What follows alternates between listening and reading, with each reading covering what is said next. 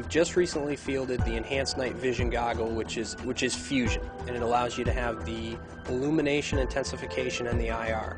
The night vision goggles, the illumination intensification is really going to drop off and the performance is going to go away.